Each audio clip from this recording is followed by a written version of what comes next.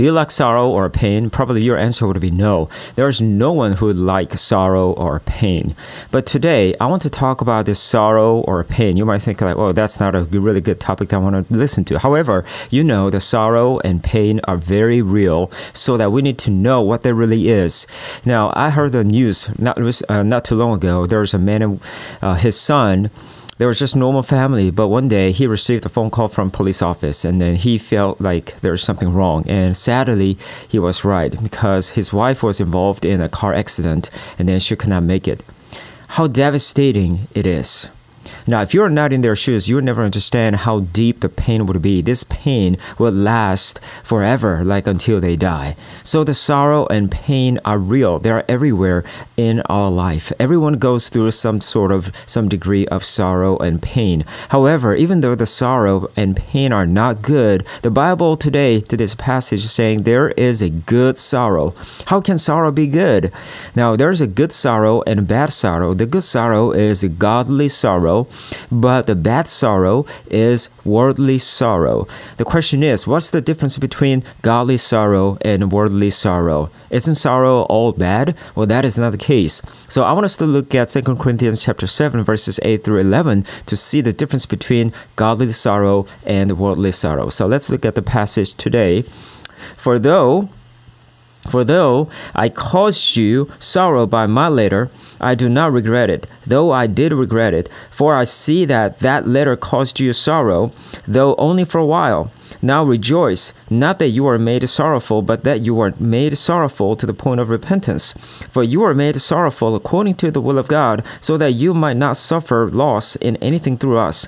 For the sorrow that is according to the will of God produces a repentance without regret, leading to salvation, but the sorrow of the world produces death.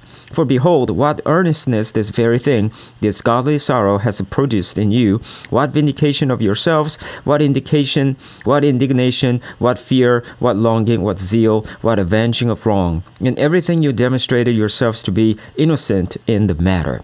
Amen. There are three differences between godly sorrow and worldly sorrow. So let's look at them. First of all, the godly sorrow is by will of God, leading to repentance. Ultimately, it leads to life. But worldly sorrow is by self-will. It involves the regret. Ultimately, it leads to death. So you see the stark difference by God's will, by self-will, by repentance, by regret, and life and death. So let's look at one by one. Now, I want us to look at verse 10, but before we look at verse 10, I want to let you know some of the context here of this letter. Apostle Paul wrote a letter, and that letter was not pleasing. It was not pleasant letter. It was kind of harsh, because there was some sin going on among the Corinthian churches. So when he was writing this letter, he knew that this letter would be very sharp and maybe painful to the people of Corinthians. However, he was right. But the thing is this: instead of being offended, they began to repent of their sin. And by that, Apostle Paul was rejoicing because of God's grace that was bestowed upon them when they were reading, the letter. They realized their sin and they repented of their sin. So that is the story, the context behind of these things. But this can be applied to us. How can godly sorrow be good to us? Because it is led by the will of God. So let's look at verse 10 together. It says, for the sorrow that is according to the will of God. So it really tells us that there is a sorrow. There is a sorrow by God's will. Not every suffering or not every pain is by God's will. Sometimes we make a mistake and then we sin, and because of our sin, the suffering can be caused. However, God allows the suffering. 2 Timothy chapter 3, verse 12. If you choose to live godly, you will be persecuted. So that is a sure prophecy that if you live according to the will of God, if you want to live for the glory of God, you will be persecuted. So the troubles and the difficulties that you might encounter, you might experience, because for the sake of the gospel of Christ Jesus, it's not surprising because the Bible already told us to do. However, there is also another godly sorrow when we go wrong, when we are in the wrong direction. As good Father, God sometimes chastises us. He disciplines us. Through what? Through godly sorrow. But how does he so how does they do that? He uses his word, or he uses our circumstances to really help us to realize that we are in the wrong direction. So we need to change our courses. So that is really the orchestrated by the will of God. That reminds me of the story of prodigal son. In Luke chapter 15, it's a story of a father and two sons. And the younger son was a wayward child, and he took some of his father's money and he went off, and then he used all of his money, and then he became homeless, and he was eating with the pigs. That might be a very painful experience for him, but he did not staying in the pain.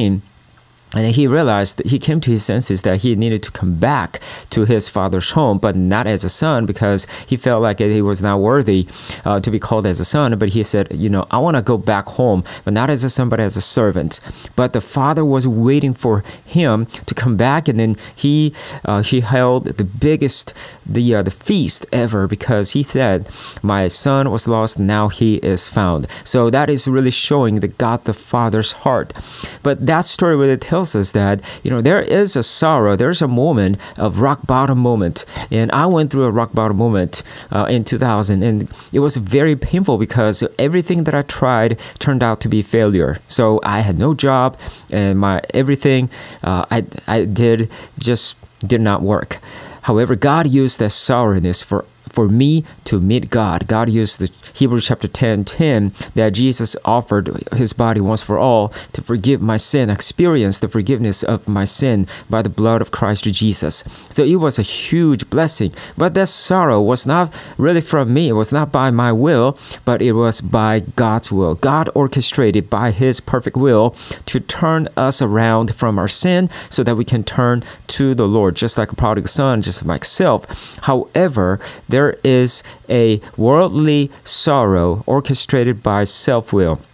Because we want to, I want to do something, I want to make more money, and then so I will be rich. But when that does not happen, it becomes a sorrowful. But even if I get a lot of money, the money does not make me happy. So that whether I have a lot of money or not, I'm always sorrowful. I'm surrounded by sadness, and that's happening everywhere. You know the story of rich young ruler. He had lots of money, but he also wanted to be saved. So he came to Jesus asking, "How can I be saved?" And Jesus said, you keep this, but ultimately you need to give everything that you have, and then you follow me. But sadly, this man loved money more than Jesus. So he chose to just stay with his money, and he became so sad he went back home. So what would be his end result? Even though he had everything, but he had nothing because he had no Jesus Christ. 1 Timothy chapter 6 verse 10, love for the money is the root of evil, and it will take you away from faith, and it will destroy you to the core. You will be filled with a sorrow. Money is just one example, but we have so many idols in the world. It could be a fame, it could be a immorality, but whatever feels in your heart, if you are chasing after that by your own will, you will end up with the biggest sorrow. Not just in this world, but that sorrow will last forever in the eternal punishment, which is hell. So we see the stark difference between godly sorrow and worldly sorrow. Godly sorrow is orchestrated by God's will, and worldly sorrow is orchestrated by self-will. Even though it can be a same pain or sorrow, but end place would be totally different. Now let's go to the second point. Let's go back to today's passage. In verse 10, it says, "For the sorrow that is according to the will of God produces a repentance without regret." Amen. So the second point is this: godly sorrow by God's will, it produces repentance, but without regret. But the worldly sorrow, it produces regret. Now, what is regret, by the way? Regret is something that you want to go back to the past so you could probably change the time of the moment of your decision, so you could make a better decision. But the problem is you cannot do that because you don't know the future. You cannot go back to the past because of your limitation. You would be frustrated whatever decision that you came up with. That is regret. However, as we saw, the sorrow, the godly sorrow by the will of God leads to repentance without regret. Now, how is it possible? It's a simple logic. Because it is orchestrated by the will of God, who foresees the future and who is in control of the time and everything. And we know whatever sorrow or pain that we go through by the will of God, it will be temporary, and the end result will be far better than we can even imagine. So that is based on the faith in the Lord. You know, the worldly sorrow is totally based on me, based on self. It is all about me, all about myself, but myself is leading myself to the deep sorrow, and I cannot even get away from it, and I am gripped with regret. I wish I could be there. I wish I could meet that person. I wish I could try the one, but the problem is you cannot do anything about it. That is why you are in regret. However, the godly sorrow based on the will of God, even though it is sorrowful, painful, at the end, we know that God is the winner, and He is saving us. He is changing us and molding us and shaping us to the image of Him.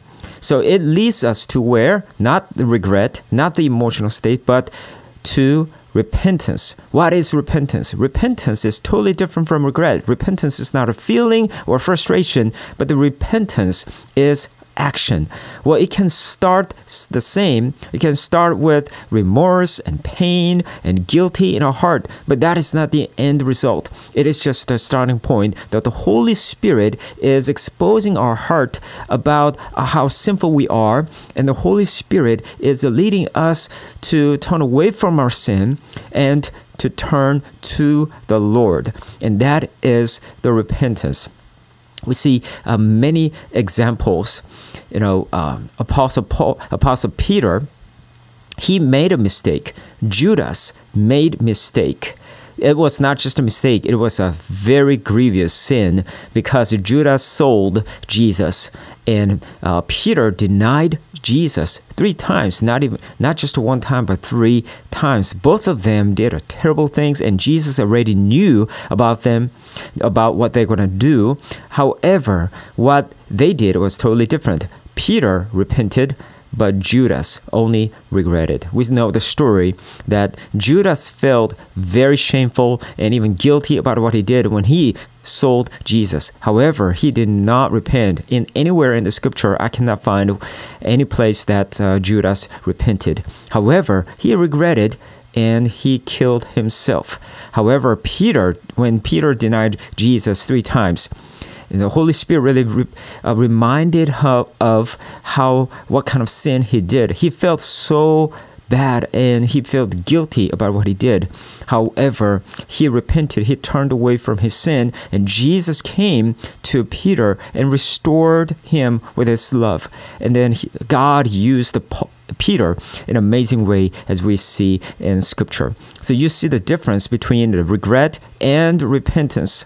The repentance is by the will of God, but regret is by self-will. And the worldly sorrow only leads to regret, but godly sorrow always leads to repentance, which is a huge blessing that through repentance we can come to the Lord and ultimately we can be saved. And that is the last point. Let's go back to today's passage. In verse 10, it says, leading to salvation, but the sorrow of the world produces death. So what does this mean? Godly sorrow, you see, is by will of God and leading to repentance, produces repentance, ultimately leading to salvation, which is life. You're going to have eternal life. Whereas the worldly life is by self-will, produces regret, and it leads to death. I already shared about the story between Peter and Judas. And Judas ended up with death, but Peter ended up with salvation. But not only salvation, he became the ambassador for Christ Jesus. As we studied from 2 weeks ago, the 2 Corinthians 5:17 through 20, it says, we are new creation in Christ Jesus, but not just that. In verse 20, that we are the ambassadors for Christ, that wherever we go, we represent who Christ Jesus is. So this is the difference between godly sorrow and worldly sorrow. The godly sorrow leads us to salvation, but the worldly sorrow leads us to death. Now, I know a story, and you know the story in John chapter 11. There was a great mourning, great devastation, because these people lost their loved one, the sibling. Lazarus was dead. And Jesus came, and even Jesus wept. However, that was not the end. That sorrow led to the great joy, because Jesus said in John chapter 11 verse 25, I am the resurrection and life. For those who believe in me will not see death, but will see the resurrection. And they saw the resurrection of Lazarus right in front of their eyes. So there's mourning turned into dancing. They saw the glory of God right there. So godly sorrow, whatever sorrow that you go through, if that will lead to repentance, and then through the repentance, you will see the life. You will see the salvation. I know a story of Jim Elliot. And Jim Elliot was a great missionary, aspiring missionary, but when he landed in Ecuador, even before he was sharing anything, he was killed by the tribe. So it could be a devastation, great sorrow. But Jim Elliot's wife and their children went back to Ecuador and began to share the gospel. And a lot of people in the tribe came to the Lord. What a great salvation. What a great life that they experienced. Even though it started with the sorrow, however, God turned sorrow into dancing. But I know another story, real story, very shocking. There was an elder in a church, and this elder was respected by so many people in the church, and he served so well. Then he was a man of influence. However, one day he received the very shocking news that he got a terminal illness, that he has only 6 months to live. He got very frustrated with that. He got angry at God, and he did not come to church as he used to, and he did not serve as he used to. And he said, I am sick and tired of Jesus. And then all of a sudden, he fell and he died. How sorrowful, how devastating that is. Yes, he had a sorrowness. However, that sorrow was not a godly sorrow, but it was a worldly sorrow. He was a self-willed man. He was not really regenerated or born again. Just because you were in the church for a long time doesn't mean that you are saved, that you are going to heaven. You need to check the motivation. Are you living by the will of God, or are you living by self-will? He was living. This man, this elder, was living by self-will. And then when he had the sickness, he regretted everything that he did for God, because he thought if he served God for a long time, that God would bless him. But when he did not see it, when his self-willed self-desire was not fulfilled, he turned against God. And then he yelled at God, screamed at God, and ultimately he died in a very horrible way. So we see the Bible is true. We need to believe. We need to really trust what the Lord says. There is a godly sorrow orchestrated by God's will, but there is a worldly sorrow that we have to be very careful, because it is really starting from our ego, what I really want. So we must examine ourselves. We must have this godly sorrow. The question is, how can you have this godly sorrow?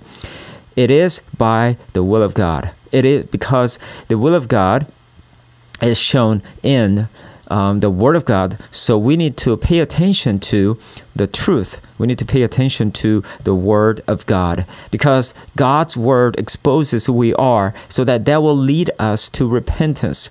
Remember, the Apostle Paul was writing the letter, and that letter was not pleasant. However, that letter, the shocking and even offensive letter, was actually a huge blessing to the people of Corinth, because they could repent and turn away from their sin. So I want to encourage you not to pay attention to feel-good message or sermon, because almost everyone wants to hear the kind of pleasant words. They want to hear the encouraging word. They don't want to hear the condemning word. When they go to church or when they're at home, they want to listen to the podcast or YouTube YouTube sermon about how good they are and how great life they're going to have, how they can get through all these troubles and ended up with the success in their life. Who would not like that kind of message? However, be careful, because that kind of message would not make you to repent. That will only prompt you to seek your own desire, which will end up with worldly sorrow that leads to death. It will be a miserable ending. However, listen to the truth. The truth of God is painful, because Hebrews chapter 4:12 says the Word of God is like a double-edged sword. It will penetrate your heart. It will cut your heart. And 2 Timothy chapter 3:16, the Bible, the Word of God, is inspired by God, and it's profitable to correct you, to rebuke you. Nobody wants to be rebuked. However, the Word of God rebukes us. And that rebuke is a good rebuke, because it's not to condemn you, it's not to put you into punishment, but it is to correct you. It is to have the spiritual surgery so that you can repent, you can turn away from your sin, you can stop your sin, and you can live a holy life as God designed you to be. So that's a good thing. Pay attention to the Word of God. Read God's Word seriously. When you read God's Word, always pray, Lord Jesus, please help me. Let your Holy Spirit expose my heart so that I can repent of my sin. I can turn away from my sin. I can stop these filthy things, so I will not do this anymore, but I will live my life for you. So always pay attention to God's Word. And when you do that, God is going to produce in you in amazing things. So let's go back to today's passage and pay attention to verse 11. For behold, what earnestness this very thing, this godly sorrow produced in you, what vindication of yourselves, what indignation, what fear, what longing, what zeal, what avenging of wrong. In everything you demonstrated yourselves to be innocent in the matter. Basically, it is going to produce you in a zeal and passion for God and fear of God, and you will have the justice in your life as well. So this is all the great things that will be produced in your heart. But if you pay attention to the worldly sorrow, if you are grieved by that, you will have the passion for the world, you will have the zeal for the world, but you will have injustice throughout your life. You will not have a fear of God, but you will have a fear of man. That will put you in misery. So we have to be very careful about this two different sorrows, godly sorrow or worldly sorrow. So which one do you have? Is your sorrow, is your pain worldly or is it godly? If it is godly, then rejoice in God. Repent of your sin. Turn away from your sin and turn to Jesus Christ. God is using your sorrow to correct you, to shape you. But if you are in the worldly sorrow, same thing. Repent. Turn away from your sin. That sorrow will only put you in misery.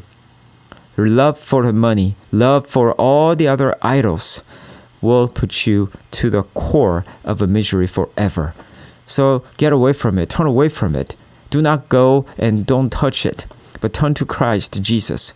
Come to Jesus and receive His blessing, His touch, and get to know Him, so that you will truly enjoy His mighty presence, even in the suffering and pain, because it is good. Let's pray together. Heavenly Father, we thank you so much for this wonderful, profound message. The truth that there is a godly sorrow that you want us to be. But Father, we confess to you, sorrow is not easy.